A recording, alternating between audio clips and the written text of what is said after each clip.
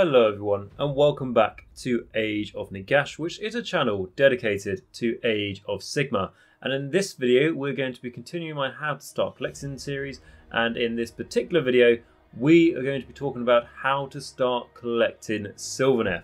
So something I just want to say at the start of this video is I have actually got a bit of a sore throat at the moment, so apologies if that does come through in the recording, but I just wanted to get this video out to you guys as I know you've been waiting a while for it.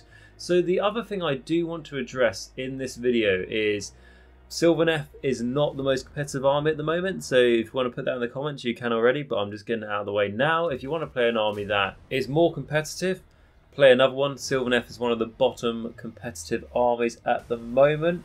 And what I will say is if you do really want to play Sylvaneth, but obviously you want to wait for them to be a bit more competitive, wait until they get a new Bastion. So I just wanted to get that out the way now, because something I am going to be bringing up in this video is when a lot of people talk about Sylvaneth, the thing is they don't even talk about them. They just push them to the side saying like, they're no good, no point mentioning them. Well, if there's no point mentioning them, the people who are trying to get into this hobby don't understand why they're not very good or anything like that. And as part of that, we'll be reviewing this army as a whole, and not as in as much detail as I do for things like my Ostrich Bone Reaper series at the moment, or Slaves of Darkness one, Beast of Chaos one, Nighthorn, all the other ones I've done. Just sort of an overall feel, because the point of this video is to try and help you guys know how to start this army, but also just to bring some light and showing you that it's not, you know, unplayable or anything like that. If anything, I think that the armies that people tend to focus on, which are the top, shall we say, 5 armies, I think there's more of a problem with them being too good than a problem with armies like this being too bad. I do think armies like this can be made better, and like I say, wait until they get a new Battle Tome if you really want to play them as like competitive as they can be, because hopefully in a new Battle Tome there will be. But the point, like I say, will be me showing you that these armies have still got some play. They're just going to be a bit harder. You may lose like your first quite a few games or anything like that. But in my opinion, that's fine, because you learn through your mistakes and playing the game anyway. It's going to make you a better player in the game rather than just being reliant on your army.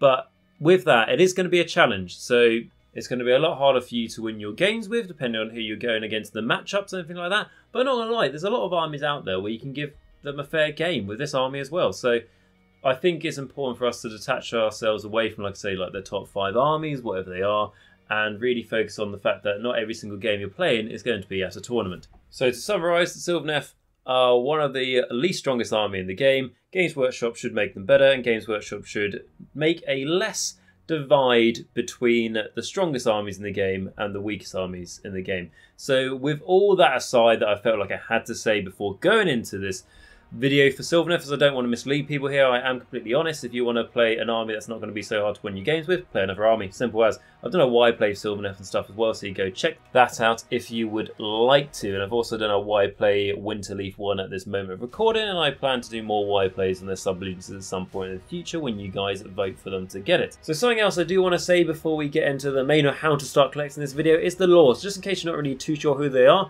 I have done more lore on why play Sylvaneth as a whole, so go check out that video if you'd like to. But essentially, Sylvaneth, I'm just going to say it as this. They are magical trees and spirits that possess the trees and everything else, but they're not your happy Disney trees, and anyone stumbles into their forest, they will happily give them the worst death imaginable and make it so that they can probably still be sentient all the way through it, so they know just how much of a pain it was for them to step on that grass upon the glade of the Sylvaneth, and they will forever regret it.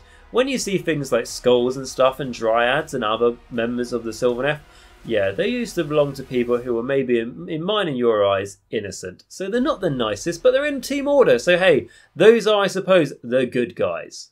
But anyway, with that aside, the last thing I just want to say before we get into the video is to say a massive shout out to my patrons and my YouTube members, who because of them I am able to do this YouTube channel and continue to make these videos to help people get into Age of Sigmar and to continue the Age of Sigmar journey. So it's going to be my Morgasts, who are my top supporters. So this is going to be Johnathan H, Filq, Bleed Red, and Christopher G. Thank you so much, guys, for that tier. You're giving so much support to the channel that it's really making a huge difference, and I honestly don't want to say apart from thank you massively. And then we've got my Vampires, which are Mir, Martin S, Rouse321, David A, Ronni H, Doug P, and SpareBear. Guys, as well as that tier, you're giving so much support. Huge thank you to you guys, and please keep up the work. And then, of course, my Necromancers, which is Jacq.l, RadiationRiley, AW77, Sagas, WolfNick, Michal W, Quad, Cranky Wombat, Christopher F, Christopher C, James S and Steve T. All you guys down there as well are massively helping support the channel. So everyone on my Patreon and YouTube members, thank you so much for your support. I wouldn't be able to keep making these videos without you, like I said,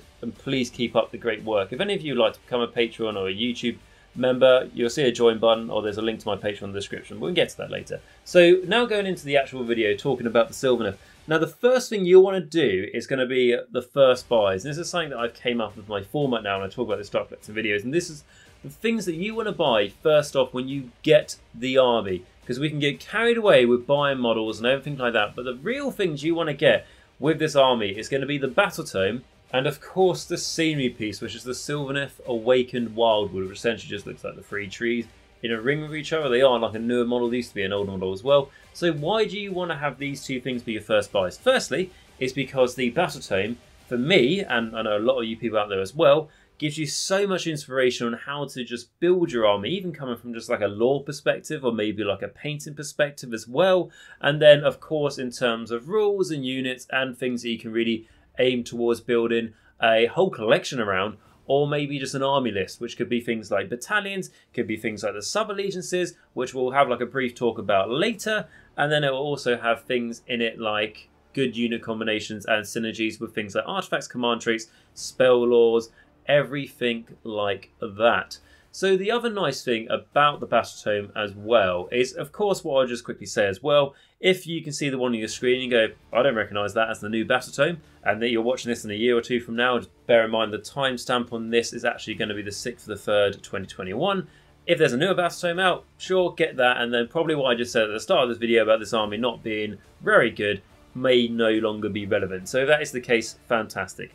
But yes, so the Battle Tome gives you everything you need to know how to actually start collecting your army and build your army, so I definitely recommend getting you that. Essentially, it's got all your rules in it, right?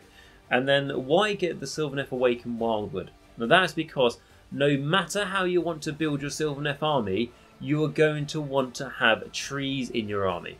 Because this is absolutely free for a Sylvaneth army to bring a Sylvaneth Wildwood, and a Sylvaneth Wildwood actually consists of either 3 trees or 6 trees. So what does that mean? Basically, you just make a circle with the trees. You need at least 3 of them to make the circle, but you can take a Sylvaneth Wildwood can be up to 6 trees. So basically, you buy the scenery pack twice. And I know that sounds a bit like a way for Games Workshop to try and get more money out of you, which probably is. You know, they're a very greedy company, but it also means it's good for you in the game as well. So you might as well do it if you can. But if you can't, just get 1 pack for now and it'll be fine. You can also summon them in later in the game and stuff. I think it's a tree or ancient that can do that as well. So there's reasons to buy lots and lots of trees, and they're not like the hardest models to paint, and they're quite nice, and it really does theme with the army obviously, because you are literally an army of walking trees.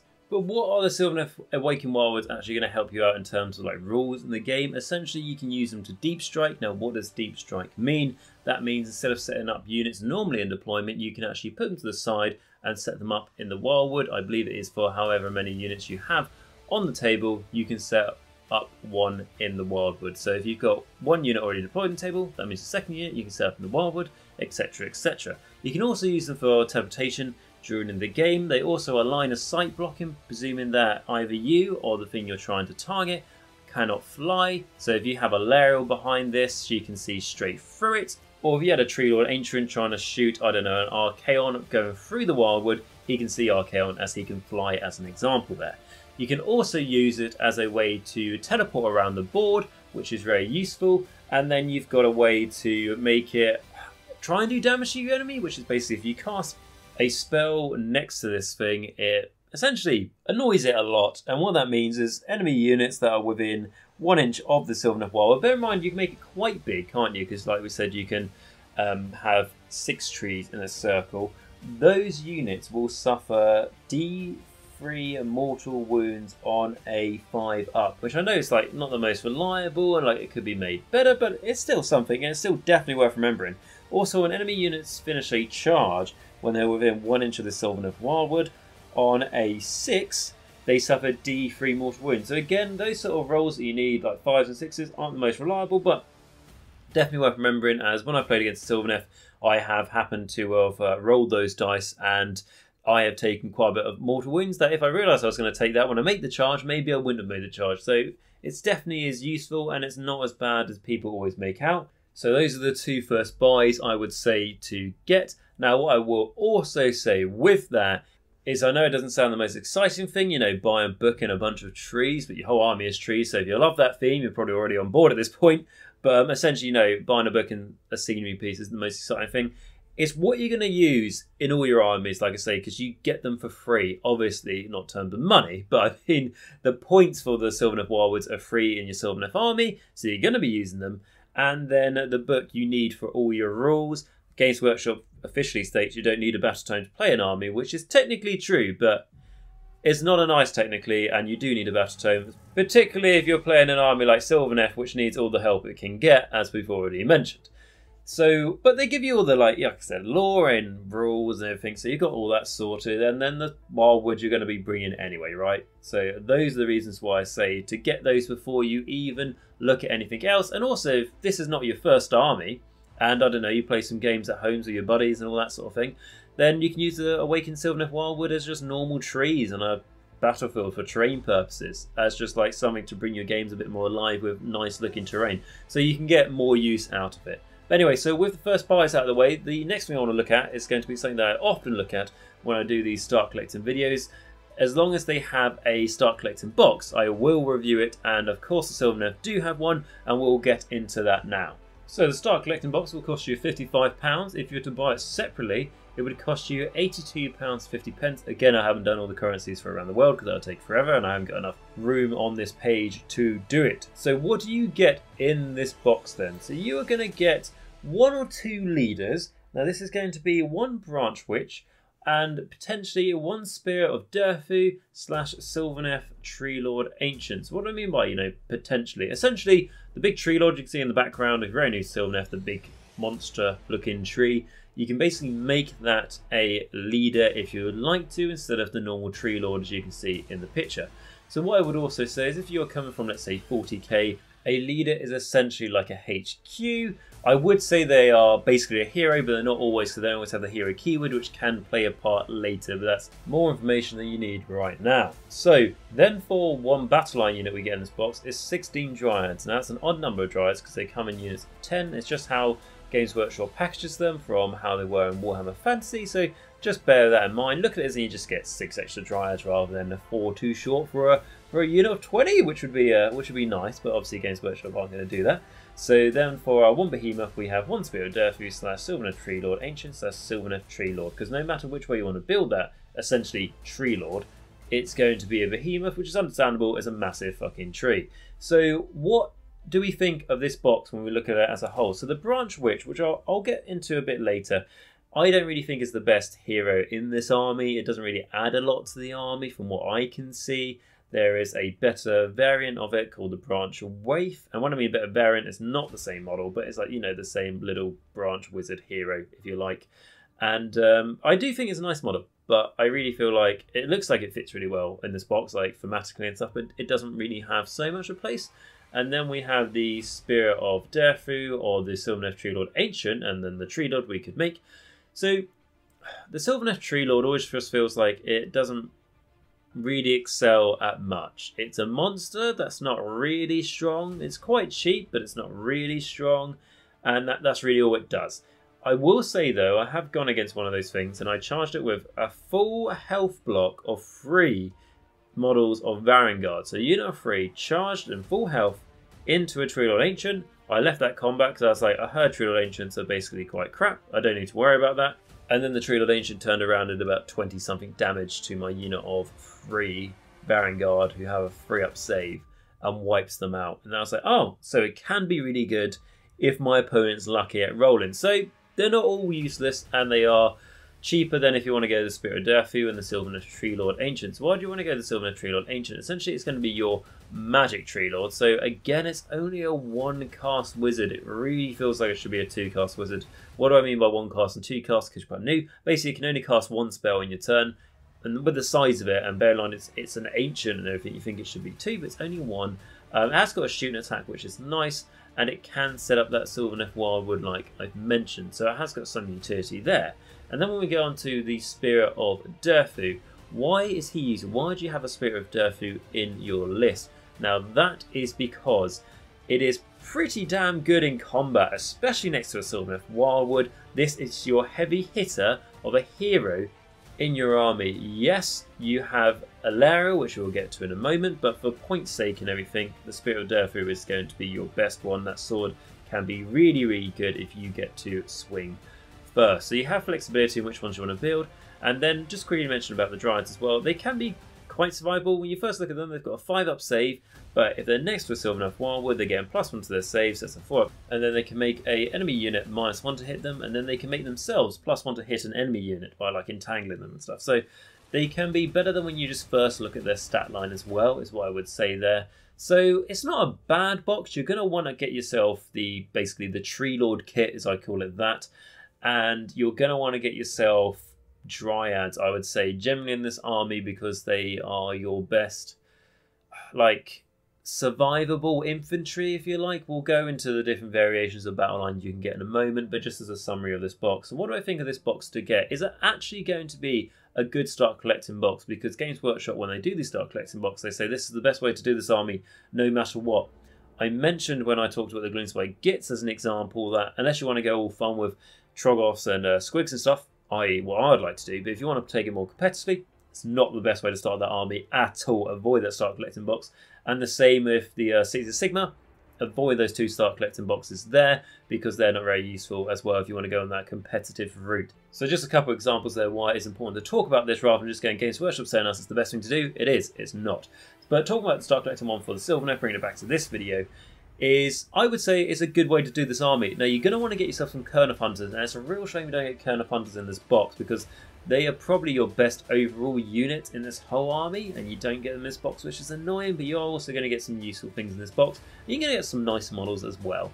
So I would say this is a start collecting box to get. Again, like I've already mentioned, I don't actually play this army, so if you're an experienced player of this army and maybe you've been playing it for a long time and you think differently to me with anything I say throughout this video, let me know that down below, because you're not just letting me know, you're letting everyone else who's watching this video and trying to learn how to start collecting this army know from your own experience and your advice. So please do that as well if you feel like you want to. And that is the start collecting box done for the Sylvaneth. And what I'll just quickly say is that, so the saving you're going to be getting here, bear in mind, go with a third party, so just one of the other online retailers, not sponsored by any, so I won't mention any names and stuff. But if you go those third party retailers, you can find some of them are like a 3% off, so it'll be a 3% off the price of this box, whatever it's in your currency, which will really help you when you want to start collecting that army. And not just obviously with this box, with any of the boxes and kits. Definitely go third party retailers, save yourself some money.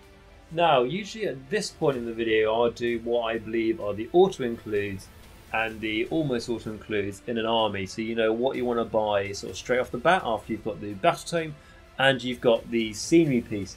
However, with Sylvaneth, as it happens to be in that place, like I said, it's not very strong. There's not really like this is the one build to go 5-0 or anything like that. So I haven't got auto-includes and almost auto-includes. What I've decided to do is go over the main units you've got in this army and sort of just give you my thoughts on them. So the first one we're going to look at is probably the most controversial as well. It's going to be Jacq.l the Everqueen. And why I say that is because there's a sort of a joke that we say going around in the hobby saying that, you know, she might as well be free. Now that's just like a common thing what people will say because they'll basically just joke about how bad she is in the game. So the idea of this is actually we're going to be going like quickly through the war scroll. You'll just see a picture of her on the screen, but I'll quickly go through basically the war scroll and tell you my thoughts on her and really say if I think she should be free. Now, she is 600 points, and just off the bat, do I think she should be 600 points? No. But should she be free? Honestly, she's not that goddamn bad, alright? So let's have a look to see, rather than everyone just bashing her off and not even talking about her. So, her will stat has got a movement of 16, which will degrade over time. She's got a 3-up save. She's got bravery 10 and 16 wounds. So far, what is not to like about that? I don't really understand. We then have, for her weapons, the Spear of Kurnoth. So this has a range that starts at 30 inches, so a huge threat range there, especially with her 16-inch movement. She has 1 attack, 3's to hit, 2's to wound, -2 rend, d6 damage. So what I would say there is, bear in mind she is 600 points, that there's only 1 attack, so you're bound to roll like either a 2 or 1 to hit with it, or you're bound to roll a 1 to wound, because all these 1 attacks, like 1d6 damage attack sort of things, you will always fail for some god knows reason. But With a -2 Ronni, when you do get it through, it's only D6 damage. I think if that was just a flat, I don't know, 5 damage or something, and then it's just a way to just snipe out those support characters your enemy has, I think that would see so much more play, and I think it would be so much more useful. So it would be nice even if it was just, instead of D6, obviously 5 damage is better, but fuck it, make it 5 damage. It will just make it so much more reliable, and then it will make it have more play in the game. And then going on to her melee weapons, we have the Talon of Dwindling. So this is a 1-inch range weapon, 4 attacks, 3s and 4s, no rend, and 1 damage. So the problem I have with this is essentially it doesn't look great off the bat, obviously, but what you've got to bear in mind is in the abilities, if she gets a 6 to hit with this weapon, the Talon, it's going to do D3 mortal wounds onto the target as well as normal damage, which is good, but honestly I think this thing should be 3s and 3s, -1 rend, 1 damage as well. Could just be 1 damage, but with the mortals on the 6s to hit, just make it better. Bear in mind she is a god, right? She's not like a just a normal character. She is a god, so yeah, make her not wound on 4s. I personally think that would be more godlike, right? So you've got that. And then you've got the Great Antlers. So this is obviously from her big beetle. So this is 2-inch range, 5 attacks, 4s and 3s, -2 rend, and 5 damage. But the 5 damage will degrade over time as the beetle gets obviously beaten up and stuff, and its horns become less sharp or big to hurt the enemy. So the problem I've got here is a 4 to hit. Honestly, 4s to hit, they sound alright because like it's 50% chance you'll get it. It won't, honestly, it won't happen all the time. Like, I was watching a buddy of mine play with a Stonehorn yesterday on TTS, and I know that's a Stonehorn, different army. But anyway, it was hitting on 4s, right? And he just rolled like his 5 attacks, however many attacks it had, and he just didn't get any 4s. And it just shows that it's, you know, you can't rely on the odds there. So it would be nice if it was 3s. There is a way to make it 3s, and that is essentially if you're attacking a unit that contains 5 or more enemy models.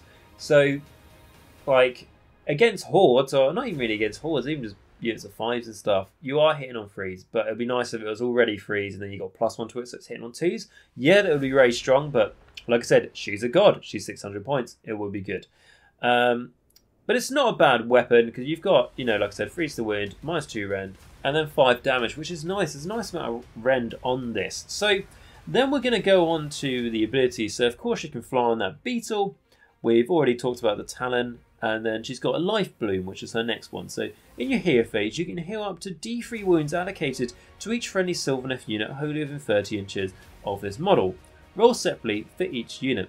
So that's good because you have a lot of multi-wound models in this army. Obviously your infantry is not multi-wound. And I think what would be really nice here is if it could return a D3 wounds worth of models to those units instead, like we see a lot with Nighthorn as an example, or Legions of Nagash as an example, with Gravesides and Invocation of Death. It'd be nice to see something similar like that for life here as well. But yeah, not bad. And then we've got Sweeping Blows. So that's the one that I mentioned, where it was add 1 to the hit rolls for attacks made with the Great Antlers if the target contains 5 or more models. So like I said, it is useful. And then you've got a Living Battering Ram. So roll a dice for each enemy unit that is within 1 inch of this model after this model makes a charge move. On a 4+, that unit suffers D3 mortal wounds. So she is on a big base, which is good. But the problem is, it's on a 4+. A lot of things these days are on 2+. And when I mean a lot of things, I mean we're even just talking about a chariot when that makes a charge in, I don't know, like a Gorby's chariot as an example, or a Chaos Lord on Karkadrak and Slaves of Darkness. On a 2+, the D3 mortal wounds. She's a god on a massive fucking beetle, and it only goes on a 4+. Like, just things like that seem silly. I think even my like Corn Dragon I have maybe a 4+ or a 3+, which is stupid. We have like a chariot or some guy on a little, I don't know, reptilian rhino on a like 2+, right? But then she has her next ability, which is all about summoning. And essentially what this means is once per game, at the end of your movement phase, you can either summon 20 Dryads, 10 Tree Revenants, 10 Spike Revenants, 3 Kernel Hunters, 1 Branch Witch, or 1 Tree Lord. So you can summon one of those things you can summon. So when you summon it, the summon unit is added to your army and must be still wholly within 9 inches of Alariel. and more than 9 inches from any enemy unit. So the problem with that is if Valeria was stuck in the fighting, you may find it hard to summon when she's already in combat, so maybe something you do early on. And I'll be honest, 3 Cone of Hunters is cool. You can choose obviously what variation or weapon you want to give it. The Tree Lord, what a lot of people joke about, remember I said I wiped out 3 Varangard, God knows how I did it, but like it was lucky enough to do it. And then you've got things like the 20 Dryads, which is a nice block there, 10 Tree Reverence, the teleport around the board isn't bad, 10 Spike Reverence, I probably wouldn't do the Branch, which I probably wouldn't do either.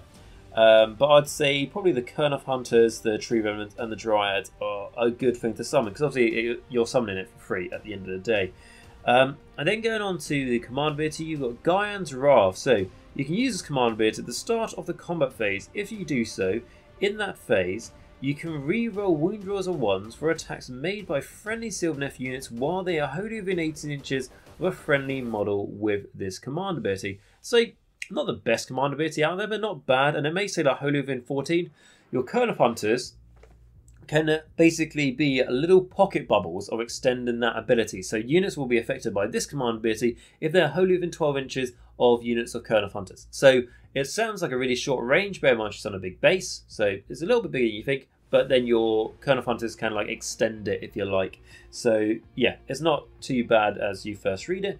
And then she has for her magic, so she can cast 3 spells and unbind 3 spells. Very useful in today's world where there's a very big shooting and magic meta out there, particularly on the magic. The only problem is actually she's not really getting any inherent like pluses to cast or unbind, which is her downfall, and she really needs that. Like I said, she's a god at the end of the day. She should have that. If a dead frog can get stupid amounts of pluses to cast and unbind, why can't the god of life? But her spell is a Metamorpheus, which I believe is pronounced. As cast on value 7, if successfully cast, pick one enemy unit within 16 inches of the caster that is visible to them and roll a number of dice equal to the casting roll. For each 4+, that unit suffers 1 mortal wound. In addition, if that unit is destroyed by the mortal wounds inflicted by the spell, you can set up 1 awakened wildwood terrain feature wholly within 12 inches of the last model from that unit to be slain, and more than 1 inch from any other model, terrain feature or objective added to your army. So it's not a 4+, right, to be able to do the mortal wound in the first place. You need to cast it on a 7. As far as I'm aware, unless I'm missing something, guys, she's not getting any pluses to cast, so it's not even guaranteed for this to go off. Yes, on the average she will, but enemy unbinding is really strong at the moment, like we just mentioned. And also, if you manage to wipe out that enemy unit, because at some point in the game there will be like straggling enemy units with like 2 wounds left in it, so you can do it. But it's probably going to be quite hard to bring on that wildwood, because it has to be away from all these other things, and the wildwoods are big in size, like we've already mentioned. So, and it has to be close to where the enemy unit was killed. Yeah, it's not a good spell, right? Almost reminds me a little bit like Jacq.l, you know, the Lord of the End Times and everything like that, the Grand Marshal of the Apocalypse, the Ever-Chosen, and he doesn't have actually a unique spell in his War Scroll. She does, but it's not particularly useful. Obviously, both of those models can pick from their own respective laws, so you have got that as well. And then when we go on to the keywords for her, she's Order, Sylvaneth, Monster, Hero, Wizard, Alariel, the Everqueen. So what are my overall thoughts on her? Is she too expensive for her points? You know, does she make up value in her points you were spending her, or is it a waste? She doesn't make value in her points, because the best thing she is at is combat, and she's not even fantastic at it. And this is in my honest opinion. Like, she's good for summoning, you've got that, but then again, you're spending 600 points on her where you could get a lot more of the stuff that she could summon instead of spending the points on her. She's a free cast wizard, but like we said, no pluses to cast, pluses to unbind, so it's not great depending on who you're fighting. She hasn't got a good spell. Yeah, just feels really mediocre. But I'm not going to go as far to the point where I'd say she is useless to the point where 0 points for her and she's still not worth it. I honestly think she's not that bad, right? Like, as we've gone through, she's not that bad. She has got some use. I'm just comparing her to other things of like godlike level. But if you were to make her, let's say 400 points, that's half the points of Jacq.l as an example. And some people may still say that's too many points. But I think if Games Workshop wanted to actually try and help her out, make her 400 points, see how she does. She might be too good for that point. She may be not good enough, but just cut a third of her points and see how that looks. Because she's still got some play. She's helping out your army in combat. She's summoning. She's not bad in combat. She's not the biggest beat stick like I mentioned, but she's not bad. She's got some shooting if you're lucky with the missile weapon. And then if there are ways to give her pluses to cast, I really think she could be good. If there was a way to give her +2 or +3 to cast or something like that, you could build into it, then she's a free cast wizard with like +3 to cast would be pretty damn tasty. So she's not god-awful, but she's got a while to go for her to be worth a point, is what I would say. If I was playing Sylvaneth, I would be interested in testing her out. Maybe that's something I would do on TTS just to see actually what she is like on the table now that we've gone through the theory. But like we said, this is not a huge in-depth video of going through every single unit in this book, discussing it in great depth like I do in my Long Army series, but I do feel like it was necessary to talk about Alarielle in a bit of depth so we knew what we're talking about when people say like, oh, don't even mention her. You know, if you mention her, like people like get disgusted. She's not that bad, okay? I'm just saying that. So moving on to the next thing. And then moving on to the second name character you have within the Sylvaneth is going to be Drycha. So again, like I don't think I mentioned this with Alarielle, but again with Alarielle, I do really like Drycha's model and also Alarielle's model. You know, the beat was fantastic, everything else. And then Drycha's model really does stand out to me as sort of like someone inhabiting like a battle suit or something, a little bit like a dreadnought, but I do like it and I think it's cool. And it's a really interesting take on bringing that character into the realms of Age of Sigmar. So what do I think about her in terms of rules? Unfortunately, as some other stuff in the Sylvaneth battle tome, she does suffer from being too expensive in points in my honest opinion. So she's 300 points. She's a 1-cast wizard. If she was a 2-cast wizard, and I really feel like she should be, being a named character and anything else, I could see more versatility in her. But essentially what she's going to do is she's going to chuck bucket loads of attacks at the enemy. But she is the same points cost as a Spirit of Durthu. And I know there may be more utility in Drycha than Durthu. I would rather prefer a Spirit of Durthu. She is good for Spike Revenant. She can make them reroll like wound rolls of 1 if they're in range of her. So it could be useful if you want to go for like a build in that sort of category, to be fair. But I've seen more use out of her in things like Living City, where she can come on a board edge, you can shoot the enemy, then she can move towards the enemy, charge the enemy, and then finish them off in combat, which has been used against me, and it's been used very effectively, as I sort of underestimated her. So, although I don't think she's particularly fantastic in the Sylvaneth battle tome, she is particularly useful in Living Cities, if that's something you can play towards as well. But I don't think she's god-awful. Like, that's another thing. And I know I use that to explain Alarielle, the other queen, but I also think it's the same for Drycha as well. Like, she has potentially got some play, and what I'd be interested in, again, like I mentioned earlier, is your guys' experience. So if you're watching this and you're a Sylvaneth player and you've actually used her, what are your thoughts about her? How can you make the most out of her as well? If you could let me know that in the comments as well, that would be fantastic. So then the next one we're going to go on to is going to be like the Tree Lord kit, as I've called it, because basically you can make 3 different types of Tree Lord, so I'll just call it that. And I know we've quickly mentioned these already, but I just want to go into a bit more detail. So we've got the Spirit of Durthu, who, like I said, is the combat-focused one. And also, if you're quite new, you may be going Spirit of Durthu. Is that like Durthu from Warhammer Fantasy? It's a spirit of him, but he's not a named character, so he can be given a command trait, an artifact, and anything else. But the nice thing about him is that he is making 6 attacks with a shooting attack, 15-inch range, all doing D3 damage. Now, the number of attacks he makes with that does come down, but for something that you may not think is particularly a shooting unit, he can do some damage at range. Then going into combat, this is where, like I said, he is the combat monster for the army, and that's because he's got this thing called the Guardian Sword, which is 3 attacks, freeze and freeze, -2 rend, and 6 damage, which is absolutely great. You have him next to a Sylvaneth Wildwood, he gets +2 attack stats, so that's 5 damage now. Where does it fall short though? As soon as he takes 3 wounds and his damage characteristic, comes down in the damage table, he is only going to be doing D6 damage with that, which is a huge drop in its reliability for its amount of damage it can reduce. Because yeah, sure, you could just roll 6s and it's 6 damage and made no difference, but the chances of that are quite rare. It goes from basically being like 6 damage to like 3-4 damage on the average. So, and we all know how reliable averages are, of course.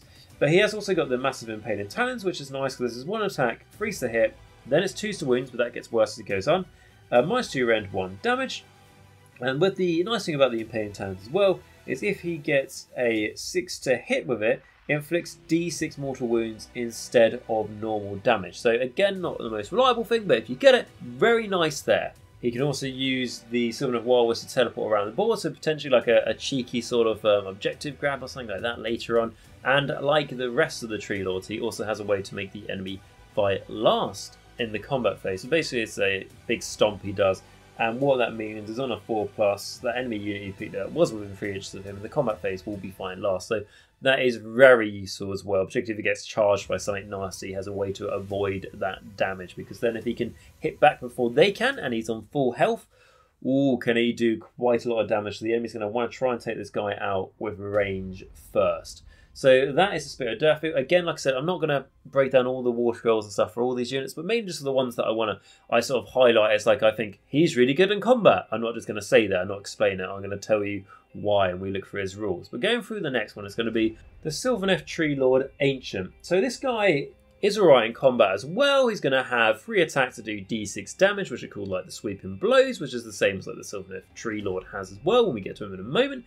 He's also got the Impaling Talon, like Spirit of Durfu, to try and make the enemy suffer those D6 mortal wounds on that 6 to hit. He has also got a 1 shooting attack, and I sort of hesitated there because I was going to say a good shooting attack, but it is 1 shooting attack, so that's only 1 dice, but it's a 2 to hit, a 3 to wound, so then going to be -1 rend, D6 damage, and it's got an 18-inch range, but again, only 1 attack, so be prepared to roll that 1 to hit with it. But, you know, joking aside, if you do get it off, it can be quite good. You know, it can be a way to snipe out those enemy heroes, especially those like little, I think, what are they, the Skink Priests as an example, that have the 4 wounds. You could potentially take one of those out if it, for some reason, got within 18 inches of you.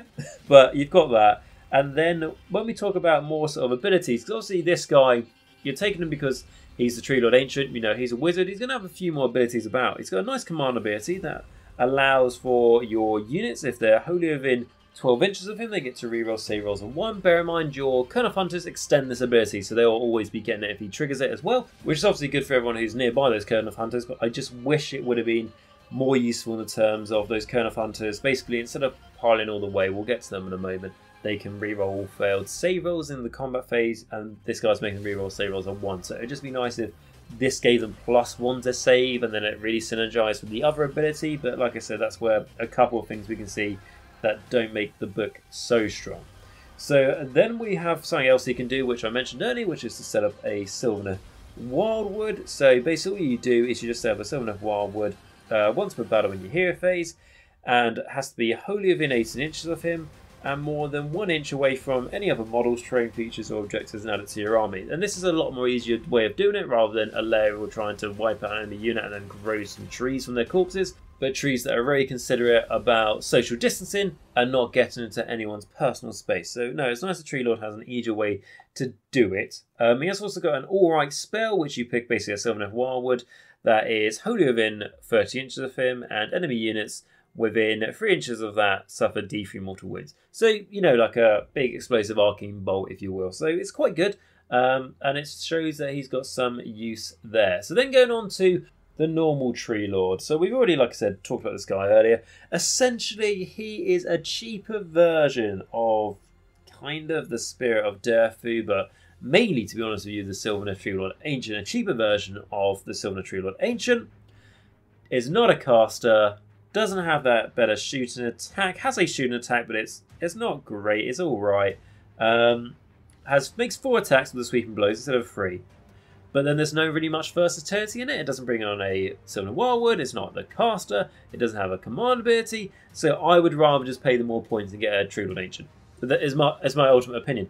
If like you brought one on free with Alara as an example, or you had enough points just for a Sylvaneth Tree Lord rather than like the Ancient or Durfu, then yeah, could see use. Like I said, one surprised and killed 3 of my Vanguard, so I can't talk too badly about them, but I realised that my opponent was very lucky when he did that. So yeah, they're alright, but nothing really special, and nothing really to sort of sing home about it. And obviously you build the other 2 out of this kit, so I'd build one of the other 2, probably the Spirit of Durfu, in my honest opinion. So then going on to the foot wizards, as I've called in this army. So the first one we've got is going to be the Branch Witch, and we've already mentioned, I don't even actually add much to the army. She is like one of the most like combat effective small wizards in your army, if you like, but that's not really why you're taking her at the end of the day. If you want to do better in combat, you're going to take, you know, you're going to use your Kern of Hunters or your Spirit of Durfu, or anyone else. So yeah, I don't really feel like she has much of a place, which is a shame because she's a nice model. And then going on to what I think is better though is the Branch Wraith. And why do I think the Branch Wraith is better? It's because she is obviously a wizard, so she can cast a spell, but the spell she actually gets is Rouse to Wrath. So this is a cast on very 7, so no guarantee it'll go off, unfortunately. But if you do get it off, you can summon 1 unit of 10 Dryads and add it to your army. The summoned unit must be set up more than 9 inches away from the enemy units, and wholly within 1 inch of an awakened wildwood. That is within 12 inches of the caster. The summoned unit cannot move in the following movement phase, so it's not really too hard to do to be more than 9 inches away from the enemy, especially if it's a wildwood that's fairly more back of the board.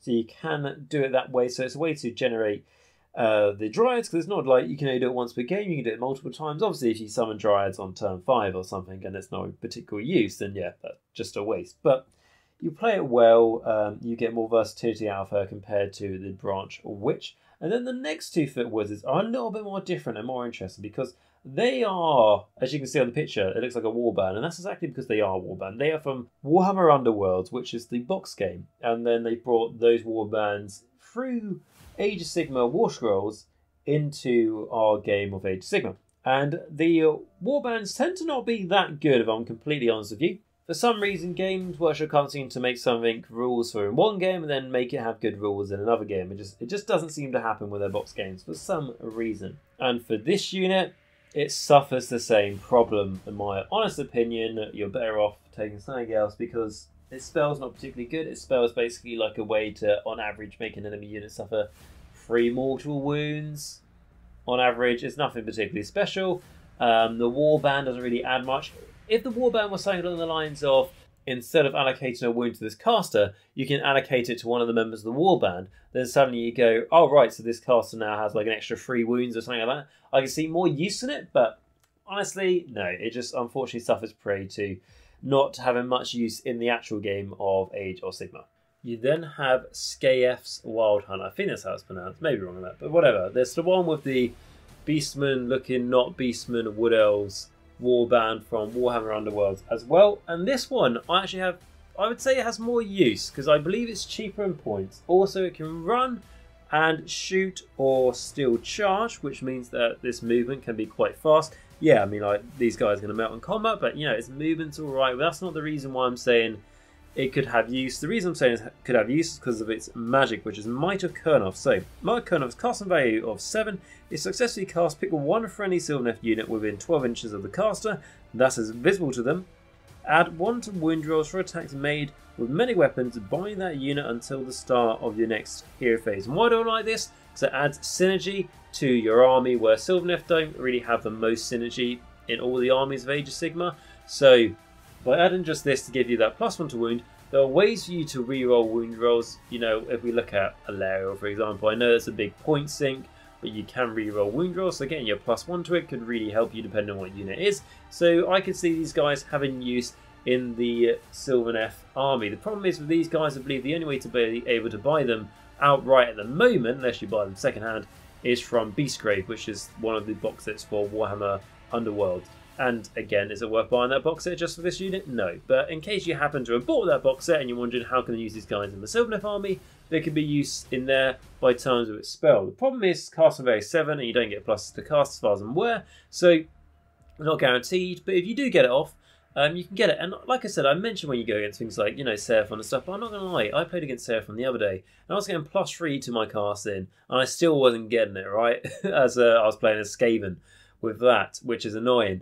So if you get no pluses, you know, it doesn't really make too much of a difference. But you're not always playing against those armies. But yeah, an actual warband from Warhammer Underworlds, that could be useful. There's a few of them out there. There's a few hidden gems, and I'd say the Wild Hunt could be one of them, which is cool because I do like those models as well. Sylvaneths, I've already mentioned, is an army that I am really much in touch with those models. I grew up in the countryside and forests and all that sort of thing, so it really does touch those nostalgia part. So then we move on to the Arch Revenant. Now the Arch Revenant is a hero you want to take to help out your Kurnoth hunters. And the reason I say that is because it allows them to reroll hit rolls of 1. Bear in mind there are other ways to get reroll wound rolls of 1. I say other ways, mainly through Alariel, but so you can stack it there if you'd like to. You can also do things with this guy with his command ability that allows you to +1 to the melee attacks of a unit of Kurnoth Hunters that are nearby. So now that means they're more effective in combat. We talked about how Kurnoth Hunters are one of your best units in this whole army, which we'll get to next. And it really shows that this guy can help out. He's also pretty fast. He's moving 12 inches. He can fly. He's also the hero you got in that big box set against the Gloomspite Gits as well. So it's the latest Sylvaneth hero for Age of Sigmar as well, which is cool. He's a nice model, and he's helping out your Kurnoth Hunters, which, like I said, are going to be one of your most important units in your whole army. And with no further ado, let us actually get on to those Kurnoth Hunters. So if you're wondering, are they different box sets or anything like that? No, it's just the same box, and there's 3 different ways to build them. And the 3 different ways to build them are essentially just, there's 3 different weapons you can give them. The whole unit has to have the same weapon, so you can't have one with a bow, one with a scythe, and one with a sword. All the unit has to have the same weapon. And the 3 that we have here, so the first one you can see have got the swords, the second ones have got the scythes, and then the third ones have got the bows. So the bows ones that are most simple, they're the ones for your range unit, of course. They've got a large range, it's not bad at all. It's 30 inches, and remember they can also move 5 as well, so that's a threat range of 35 inches with their shooting. It's, like I said, 2 attacks, force to hit, freeze to win, -1 rend, D3 damage to that. Force to hit is a pain, but you know, you can do things like volley fire to make it reroll 1s to hit with a command ability, spending a command point there. So there's ways you can play around it. However, like we talked about the Arch Revenant, he's got a way to give you +1 to your melee attack. So that kind of makes you want to go on the melee side. What I will say though is I do like the bows, so I think it's a nice bit of threat range. I wouldn't mind having 1 or 2 units with the bows in my list, for sure. And then when we go on to the melee options, so we've got the sword and we've got the scythes. Right, so the swords have a 1-inch range, they're 4 attacks, they're freeze and freeze, -1, 2 damage. So those are going to be the most reliable ones, because when you compare it to the other melee option, which is the scythes, they are good in the terms of if you've got a big unit, because they've got a range 2, it's 3 attacks, freeze and freeze, -2 rend, and D3 damage. So a reason why I say the sword's more reliable is just because it's got that nice flat 2 damage and it's more attacks. However, if you want to go for more than a unit of 3, so a unit of 6 basically at that point, and maybe even unit 9, go scythes because you really need the range, because these bases are not, you know, 32 or 25 mils, they're going to be quite big. So you want to have the 2-inch range on that one there. But if you go for a unit of 3, go swords. The other nice thing you've got with no matter the loadout is what I said about the start of the charge phase. You can say that this unit will sprout thorned branches if you do so until the end of the turn. This unit cannot move except to pile in up to 1 inch, but you can reroll save rolls for attacks that target this unit. I mentioned that when I talked about the Tree Lord Ancient's command ability to reroll those save rolls 1.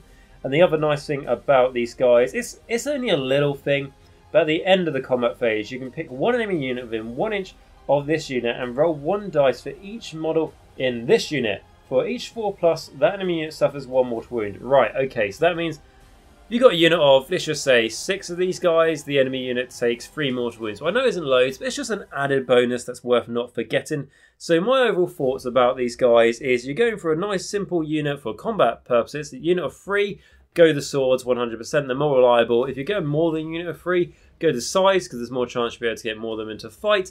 And that -2 rend is obviously going to help you out more against those elite armies. And then if you're going against, let's say something where there's a lot of synergizing heroes that like to stay at the back of the board, definitely go bows. And if you can't obviously know what you're going to go against because you don't know who your opponent is or something like that, but it's like a random game sort of thing, I do hear that the scythes are the best way to go. That's what I've heard from people who actually play Sylvaneth a lot. They go, yeah, the other ones are good, but the scythes overall are best. Obviously, the shooting do a completely different job, but they're better than the swords because people like to take bigger units of Kurnoth Hunters sometimes. So that's the overall opinions there. But I think they each have a place which is nice. There's not one where it's just like you never use it. The bows can be good at range, and they're probably the ones that were most popular when Sylvaneth first got a release, and now are the ones that I least see when I go against Sylvaneth. But I think they definitely have some play. Especially with some of my armies, if they brought those, and then there's no way really for me to be outside of 30 inches or 35 inches of their threat range without trying really hard, and they snipe away some of my key synergizing characters, that will really make a huge dent to my capabilities of my army. And then moving on to the battle line. So this is something that I always do mention when I talk about how to start collecting armies, no matter what army it is, because battle line is something that you have to have in your army if you're playing a legal match play army. If you're not really too sure how to make a legal match play list, go check out a video I recently did on it, talking about how to build lists. But anyway, for the battle line for the Sylvaneth, we have Sylvaneth Dryads, and then for Pacific Sylvaneth battle line, we have a Tree Revenants and Spike Revenants that come out of the same box, so it's easy to compare them. So firstly, the Sylvaneth Dryads, they're going to be your cheapest ones. I really think they're your most survivable ones as well. Like we've already mentioned, they're by a Wildwood. You make the enemy minus one to hit you. You can also do things like +1 to your save even near Wildwood as well. And it also benefits your output as well by the Dryads can pick an enemy unit within range of them and they're +1 to hit that unit in the combat phase. So they can be very good, very survivable. Remember, you've also got a Allegiance ability that allows you to pick a terrain feature on the board, and if you're wholly within 6 inches of that terrain feature, you don't take battle shock, or if you've got someone nearby to inspire presence, you can really make these Sylvaneth Dryads stick around for quite a bit longer. No, they're not Mortec Guard where they get to reroll failed save rolls and everything like that, but you can make them pretty survivable nonetheless. Then we have our Tree Revenants that have a much more of a tactical purpose. Their combat is not too bad, but the reason why you take these guys is because instead of moving, they can teleport around the board 9 inches away from the enemy, anywhere around the board. They're great for objective grabbing. I've played against even cities, a Sigmar list that have a unit of these in, and they're just using them just to teleport around the board, which is really quite good. I know you've got like Shadow Stalkers now from the Daughters of Cain, which, yeah, they do a really good job, and they do give the Tree Revenants a run for the money, and some people prefer those more. But in a Sylvaneth Allegiance, you're going to be taking Tree Revenants. And I think units of 5 are good, maybe a unit of 10 if you want to, but I think units of 5 just to do objective grabbing and stuff. And then you have your Spike Revenants that you can make out of the Tree Revenant box instead. And I really like them as well. I think they look really cool and everything else, and look quite creepy and sinister. And my personal feelings about them, I don't feel like they have so much of a place. And that's just because instead of having the survivability of the Dryads or the tactical purpose of the Tree Revenants, they focus more on combat output. So you can buff them up with Drycha, and there are other ways to do it, but I really feel like they just don't do enough where you're better off investing the points that you want to spend on combat effectiveness in your army, spending them on Curd of Hunters instead, or Spirit of Durthy or something like that. So I just feel like the Spike Revenants missed that mark. That's my own personal preference. But again, like I said, I really like the model. So if you think differently, let me know in the comments down below. So it'd be great to hear it, because I want to be wrong on that one. But overall, for the battle line, I'd say Sylvaneth Dryads for your main bulk of your battle line. So they are the tough ones that are quite hard to shift. And then you've got small units of Tree Revenants to jump around, annoy the enemy, and to grab objectives when they can. So then we move on to the last thing I just want to talk about, which are the endless spells. Because we've gone through everything in this army you can get, I might as well talk about the endless spells as well. And the other reason why I want to talk about the endless spells, because Games Workshop, when they do an update for an army, they tend to give it endless spells. I know not every army, but a lot of armies, they go, here's an endless spell, and here's some terrain features, and here's the battle tome. And they make it sound like the first things you want to buy are the battle tome, terrain feature, and endless spells, which in fact is not always true, as some of the endless spells are really, really bad. So the ones we have for the Sylvaneth, though, we're going to go over them now. We're going to go over the Spike Swarm first. That's the one right at the back where you can see there's like some hives and flies coming out of it.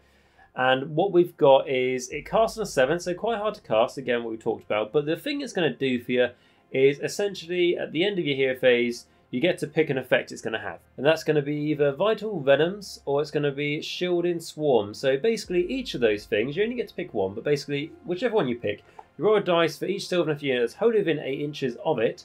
And if you go for Vital Venoms, it's going to be on a 2+. You add 3 to the unit's normal moves and charge moves until the end of the turn, which is good. Or if you go with a Shielding Swarm, again, pick a Sylvaneth unit wholly within 8, and you roll a dice on a 2-up, you get to reroll save rolls and 1s for attacks that target the unit until the end of that turn. So when I first read this, I was like, oh, obviously the movement one's better. But bear in mind that you can use this in your turn to make your movement better for those units, and then if you're in range and it's the enemy's turn, then you can use the reroll save rolls on 1. So I do feel like this has use, this spell, which is quite cool. It can be used especially in your army that's not particularly really fast.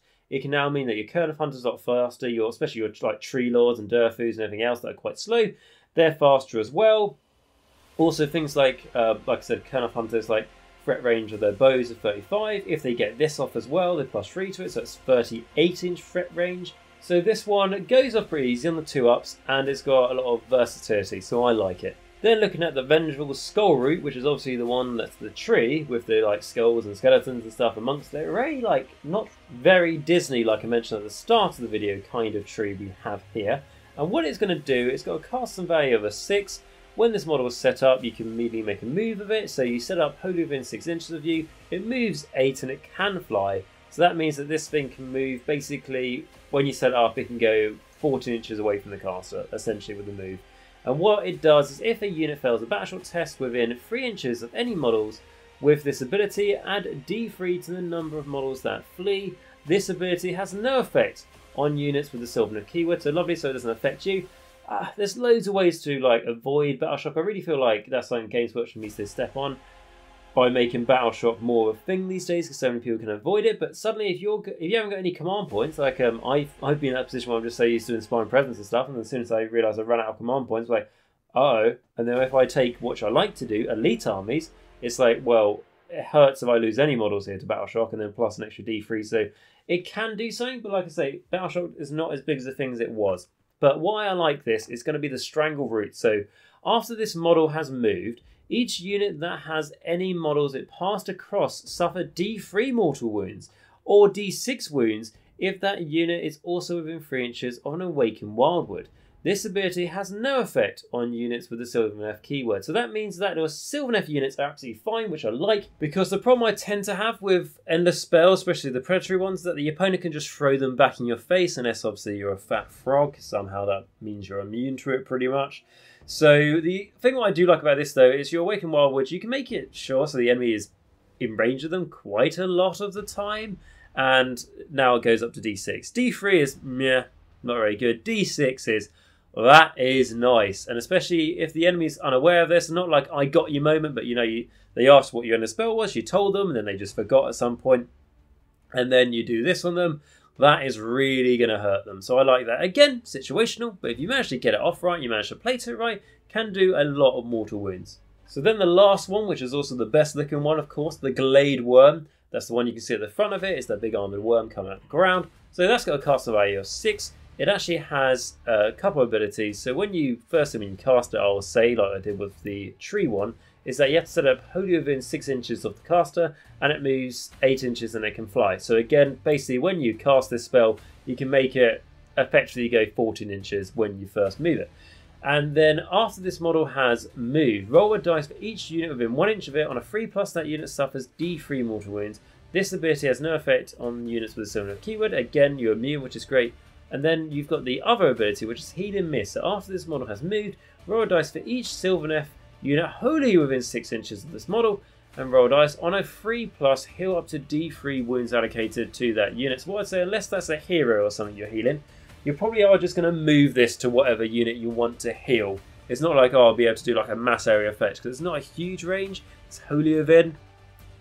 So my sort of thoughts of looking at all 3 of these endless spells is obviously, like I said, Glade Worm is the best looking one in my honest opinion, but my favourite one's the tree one, just because I like the potential of doing D6 mortal wounds. It's a lot, right? It sounds quite cool. I know it's not guaranteed to go off, but if you get it off, fantastic. You're going to love it. I do like the Swarm one, where basically you get to make you reroll save rolls of 1, or you get to add that to your movement, but it's not the most reliable in the terms of it's a close range you've got to be to it, so you're going to have to probably dispel it and reset it up again later. But if you use it as you're quite like a defensive and you're just using it to buff up your Kern of Hunters with the bows, I like to see the play there, because on the 2-ups it is reliable in that sense of things. And the best things about these endless spells is they're not expensive at all. I believe the most expensive one for these endless spells is going to be like 50 points, which is the pretty sure that's the Hive one, so like we just said, where you get to buff your movement and stuff like that.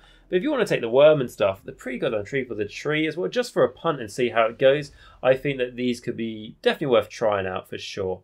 And as this video has gone on for quite a while now, something I do want to quickly do, as I do at the end of these like start collecting videos, is talk about basically the sub-allegiances if they have any, which the Sylvaneth do, and sort of talk about what each sub-allegiance kind of builds towards. So again, I don't play the armies, this is only from what I can read and see and from my experience of what I've actually played against. So to start, we've got the Oaken Brow, which to me looks like the one you want to go for if you're taking a lot of things like Tree Lords or Tree Lord Ancients or Spirits of Durthies. And the reason for that is because when for any of those units you look at their damage table, you subtract 2 away from it. So like it means the Spirit of Durthy will be staying at damage 6 on his sword for longer. Just generally your stats will stay better as it turns for monsters when you look at the damage table. Then the command trait gives you like +1 to wound for whoever's got it, so you can make them survive longer, your monsters. And then the artifact gives you a 6-up wound or mortal wound negate as well. And then your command ability is basically you pick one of your heroes and then units within 16 inches of that hero down to take the Battleshock test, so it can be useful for that. And then going on to the next one, which is going to be the Naru. So its ability, so you can reroll hit rolls of 1s for attacks made by friendly Naru units while they are wholly within 12 inches of any friendly Naru wizards. So it really shows that this is all about the magic one, and it does continue on. I'll go on to talk about the command ability you will get with this one. So you can use this command ability at the start of your combat phase. If you do so, pick one friendly Naru unit wholly within 12 inches of a friendly Naru hero. Until the end of that combat phase, roll a dice each time you allocate a wound or mortal wound to that unit. On a 6+, that wound or mortal wound is negated. It's alright, there's nothing to write home about. And then the command trait, which is nurtured by magic. So once in each of your hero phases, if this general successfully casts a spell that is not unbound, pick one friendly Naru unit wholly within 8 inches of this general. You can heal up to D3 wounds allocated to that unit. So that's a big range, very generous there. What I would say, obviously you're going to give this to the guys with the Artifact of Power because it will be very useful for it. So what we'll go on now is going to be the Chalice of Nectar. So when making a casting or unbinding roll for the bearer, roll 3d6, remove one of the dice of your choice, then use the remaining 2d6 to determine the casting or unbinding roll. So that's useful. It's going to help you get up your healing as well. And it's going to help for your magic, because we've already said that this army has a few spells that can be quite good, but you don't really get any inherent ways to plus your casting, so there's a way to do it there. And then going on to the next one, which is going to be Heartwood. So what you get for your abilities, add one to the Brave characteristics of friendly Heartwood units while they are wholly within 12 inches of any friendly Heartwood heroes. So right, I mean, it's not great compared to a lot of these abilities you get in sub-legions these days. And then the command ability is Lord of the Hunt, so you can use this command ability at the start of the combat phase. If you do so, pick one enemy unit within 12 inches of a friendly Heartwood hero. Until the end of that phase, you can reroll hit and wound rolls of 1s for attacks made by friendly Heartwood units that target that enemy unit. So that's quite nice there, rerolling 1s to hit and to wound. Can definitely help out your reliability, so yeah, I quite like that. And then we go on to the command trait. So this is Legacy of Valor. So if the general is slain, you can pick one enemy unit within 1 inch of this general before you remove from play. Roll a dice. On a 2 to 5, that unit suffers D3 mortal wounds. On a 6, suffers D6. Obviously, D3 is nice, D6 obviously fantastic, but just like what it doesn't say here is on a roll of a 1, it doesn't do anything, which is annoying because it's like it's not the best command trait. Obviously, you get that 1, it didn't do anything. I think it should just be even on a 1 that enemy unit suffers 1 mortal wound. That's just like a failsafe. And then the Artifact of Power is Horn of Consort. So you can reroll hit rolls for attacks made by friendly Heartwood Kurnoth Hunters while they are wholly within 12 inches of the bearer. So the thing I like about that is it doesn't have to say they must be melee weapons, so you can use it to help out your shooting as well. But what I would really like is if you were using it for melee, the Lord of the Hunt command ability that allows you to reroll hit rolls of 1 and wound rolls of 1. Why can't this give you +1 to wound and +1 to hit? And then the artifact gives you the rerolls, because then you're just doubling up on something that's kind of the same. For if you're going Kurnoth Hunter heavy, is what I would say there. I mean, it's not bad, but it just feels like some of the abilities are doubling up there.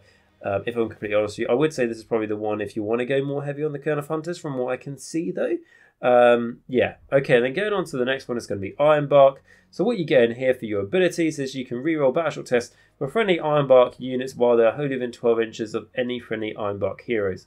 And this is where, like I said, the Sylvaneth battle tome is a perfect and else, and it kind of annoys me now because like I've read through a few of these and they all seem to like minorly buff your battle shock immunity. Which if you're that bothered about it, you're just going to spend a command point. So like I can see where the frustration comes to Sylvaneth players. And then looking at the command ability, which is Stand Firm. So you can use this command ability in the combat phase before the players pick any units to fight. If you do so, pick one enemy unit that made a charge move this turn and is within 1 inch of a friendly Ironbark unit and roll a dice. On a 2+, that enemy unit suffers D3 mortal wounds. So that can be useful. Like, if the enemy charges you with something, obviously like a monster has only got 3 wounds left, for some reason they charged you because they thought, yeah, they're going to charge, wipe you out, and there'll be no retaliation at all. But the problem is, I find with this, it's on a 2-up. So imagine if you spend a command point to do this, and it's on a 2-up, and you don't even get it. Like, yeah, I don't like that command ability at all, really. Yeah, it's pretty shit. So then going on to the command trait, so the mere rainfall. So you can reroll save rolls with attacks made with missile weapons that target this general. I like that you can reroll save rolls for saves that you do against like missile weapons and stuff. I think that's useful. There's a very heavy missile shooting meta at the moment, so yeah, I do like that. And then the artifact of power is add on to wound rolls for attacks made with melee weapons by the bear. So obviously on a thing like a Spirit of Death or something like that could be pretty useful to really help you make sure you nail those attacks through.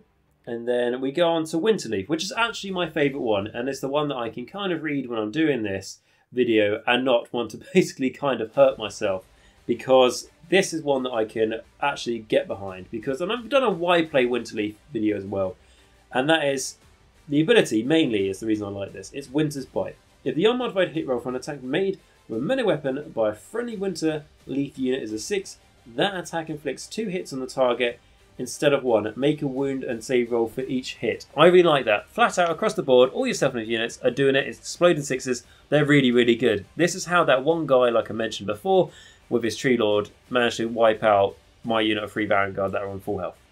Because he rolled 3 6s with the sweeping blows. And yeah, it's really hard to get that. I know, what are the odds? But the odds were, he got it and he wiped out one of my units and he left me in a place where I was like, what do I do now? So then you have your command ability, which is Branch Blizzard. So you can use this command ability in your shooting phase. If you do so, pick one enemy unit within 12 inches of a friendly Winterleaf hero and is visible to them. Roll a number of dice equal to the number of models in that unit. For each 6, that unit suffers 1 mortal wound. So not the best horde clearing one, but pretty good. It's command ability, so the enemy can't stop it. It's not a spell or something. The enemy can just switch off, as an example there, by unbinding it. This is just something you can do. We just spend a resource to do it, which is a CP.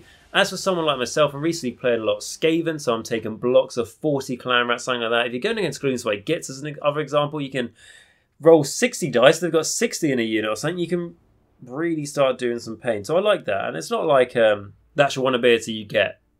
Like, that's what you have to spend the CP for. Like, your standard ability you get by going to sub-legions is better than that, but I do like that. I don't think that's a bad command ability. It's better than the last few we've had a look at in all the sub-legions, to be completely honest with you. To be honest, like, the Heartwood reroll ones to hit into wound was good as well, but I think the Horde Clearer there is nice. Then you've got the command trait, which is My Heart is Ice, so roll a dice each time a wound inflicted by a melee weapon is allocated to this general and not negated. On a 5+, the attacking unit suffers 1 mortal wound. So because this is each time a wound is inflicted, it could be a few. Yeah, it's not great, but it's all right. And then the artifact of power is Frozen Canal. So once per battle at the start of the combat phase, you can pick one friendly Winterleaf unit wholly within 18 inches of the bearer. After that unit has fought in that phase for the first time, if it is within 3 inches of an enemy unit, it can make a piling move and attack with all of its melee weapons it is armed with for a second time. So yeah, that's a really good artifact of power right there. It's not a CP you're spending to do that. You're just getting it for free, which I really like. And it really just shows why the Winterleaf is the one that stands out amongst the rest. I mean, we have a couple more to look at, but I'll tell you straight away, Winterleaf is my favourite there. Exploding 6s and that artifact of power, I think, are the 2 best things. And then when we're going on to the next one, which is Dreadwood, essentially this is going to be useful if you want to go with Spite Revenants, but like I said, I really don't think Spite Revenants are that great. I'm happy to be proved wrong, but I don't think they're that great. And what I would say the other thing you get in this is, though, which is good, is the command ability, which is Sinister Ambush, and essentially allows you to do a teleport in your army. And it's your standard sort of teleport, so you pick a unit that's within range of a Dreadwood hero, move it off the table, set it up again 9 inches away from the enemy. Which is alright, could be good, could get you an objective, that sort of thing, but it doesn't beat Winterleaf in my honest opinion. And then we got Harvest Boon, so you can reroll hit rolls of 1 for attacks made with friendly Harvest Boon units that made a charge move in the same turn. That's their generic ability. And then you've got things like their command ability, which is you can use this command ability at the start of your combat phase. If you do so, pick one friendly Harvest Boon unit wholly within 12 inches of a friendly Harvest Boon hero until the end of that phase. Add 1 to the attack characteristics of that unit's melee weapons. You cannot pick the same unit to benefit from this command ability more than once per combat phase. So this is good, especially if you stack this onto your Kern of Hunters, for example, with the Arch Revenants one. Now that's +2 to their attacks, which is good. I like that. And then the command trait you get is each time this general attacks with a melee weapon, it can make a 6-inch move after all its attacks have been made and resolved. If it does so, it must finish the move 3 inches away from the enemy unit. So that means that it can move out of combat. And the great thing about that is you can move in your opponent's turn, which means your opponent may charge you and then they don't kill you, you do your attacks and then you move out and you've actually moved onto an objective or something like that. I do quite a bit in my Skaven army where I can retreat out of combat in the combat phase, and it's won me games by taking objectives. So yeah, I do like that, and I've used a similar ability like that, like I say, in my Skaven. That's won me games. And then you've got the Artifact Power, which is going to be the Silent Sickle. So pick one of the bearer's melee weapons, add 1 to the attacks characteristics of that weapon. Not bad, it's alright. So with that, I would say the Harvest Boon is probably the second best. Yeah, I like Winterleaf is my favourite. Harvest Boon, and then we're probably going to be looking at Heartwood, then the Gnarl Root just for its bonuses to casting, but it's not fantastic to casting. And that is basically all the sub-allegiances. And I know, look, when I was reading through some of this stuff, I was looking at it in a bit of a negative light because some of the rules just don't help themselves. And it shows that why I said at the start of this video, it's not going to be my standard how to start collecting video, purely because most people say that Sylvaneth are terrible, not even worth looking at. I think by reading through this, I've proven that they're not terrible. They're just having a bit of a hard time at the moment. And if you want to take them on and win games with them, you're going to have a hard time. You'll probably lose a lot of your first games. So the reason why I've made this video quite different is because I'm really trying to dedicate to let you guys know, particularly if you're new, don't do this army if you're a bit faint at heart when it comes to, you want to win some games, obviously to boost your morale up. If you want to have a bloody challenge, do this army. This is not for, like I said, the faint-hearted. You're going to want to do this army if you want to basically work twice as hard as most of your other opponents, but if you beat them, the reward for yourself is twice as great. And I'm not just saying that, generally it is. Like, for example, I know there's a tournament I'm going up to seeing, which is like a team tournament. It's on TTS, but I'm taking Skaven. I'm the only Skaven player there. Most armies are things like Seraphon, Zeech, Doors of Cain, INFDP, and all those sort of things that I know can easily beat me. But if I can beat them, then that reward of gratification to myself is absolutely huge, right? So basically, if you want to have a challenge, play Sylvaneth.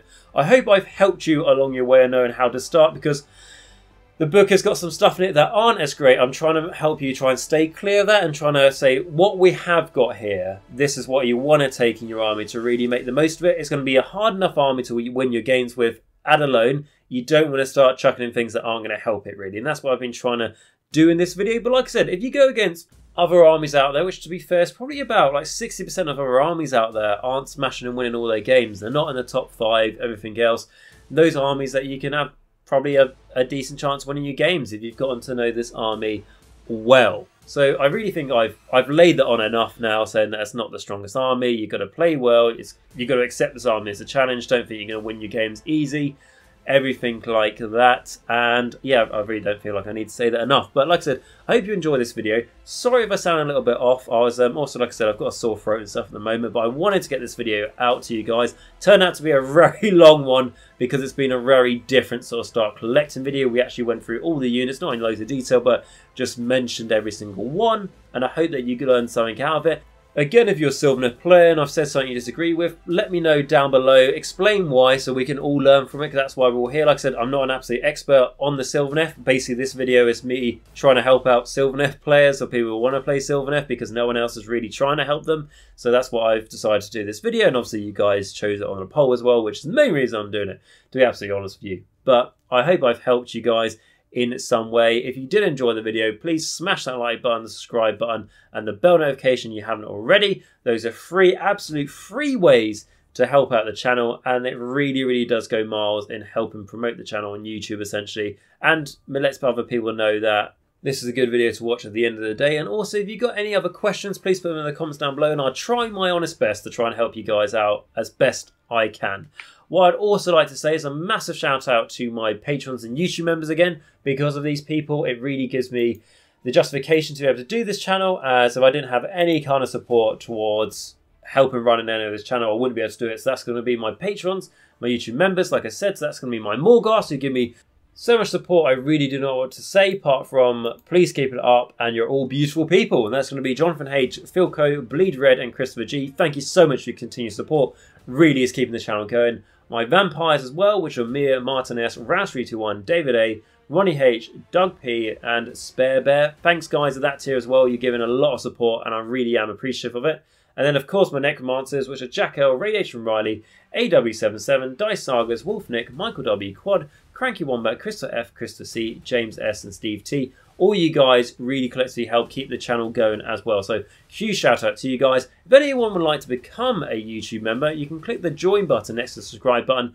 If you want to, just check it out. Even if you just give $1 a month or something, or £1 a month, it really goes straight towards keeping the channel going. And if anyone would like to support me on Patreon, you'll find a link to it at the top of the description down below. Like I said, anything you could give, even $1 a month, goes straight towards the channel, and I would be really, really appreciative of it. But if you can't, guys, like I said, just smash the like button, subscribe button, bell notification, and that would mean the world to me as well.